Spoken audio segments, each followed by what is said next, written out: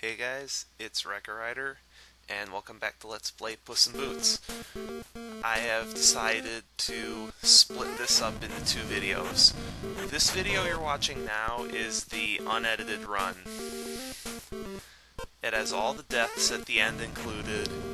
Anyway, that room I went into earlier, if you take a wrong turn in this level, you'll get sent there. Any doors I skip will just send you back there or to another room that you don't want to go into. This place is a maze, and there's a whole bunch of gears and beams and shit in here. Is this some sort of construction site or something? I don't know what the hell this place is. That door down there, that'll just take you back. Just like this. So, I am going to get back to where I was off camera. Okay, we're back here. I just wanted to demonstrate what happens when you go the wrong way. I can't make simple jumps. That door on the left goes nowhere. Also, if you try to go back, I think you'll be sent to the beginning. Anyway, this door is amusing. If you go in it, you'll just come right out the same way. Video game logic.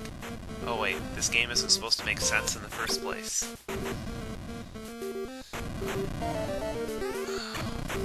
Wolfman Productions in the Don't Turn Off the Game thread pointed out that this game is based on a fairy tale, apparently, not an anime.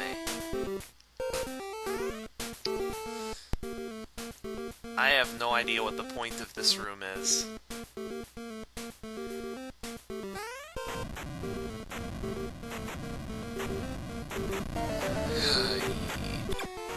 And I have no idea what the point of that death was either. If I just didn't demonstrate that room, I wouldn't have died there. But I probably would have died later in the level. And why am I getting hit so damn much?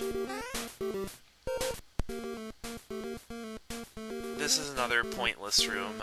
If somebody can tell me if there's a point to those rooms, just post it in the comments. Anyway, this guy I want the boomerang for, just because the way he moves. He roughly follows your motion, and he's a real pain in the butt. This guy is pretty tough, but once you know his movement AI, he's not hard to beat. I'll take my 4,000 points and the end of the level. Nope, not the end of the level yet. There's one more boss. And this guy is far and away the hardest thing in the game. I would say these guys are just about blatantly unfair. Just because they fire so many damn bullets. And if you touch the active boss, you will die immediately, regardless of your health. That's the only insta-kill in the game besides falling into a pit. Pretty much, you just have to rely on the random chance of these guys staying away from you. You heard that dinging sound? That was what happens when you touch one of them, is it takes off 1 hit point per frame and you only have like 7, so it's pretty much an instant kill. Especially with all the damage you take from these guys in the first place. Pretty much you just have to rely on the random occurrence that they're not going to come over while you're shooting them down. Oh, 1 health. Damn it! And yeah, there's no zero life in this game. So yeah, I'll show you the real run later.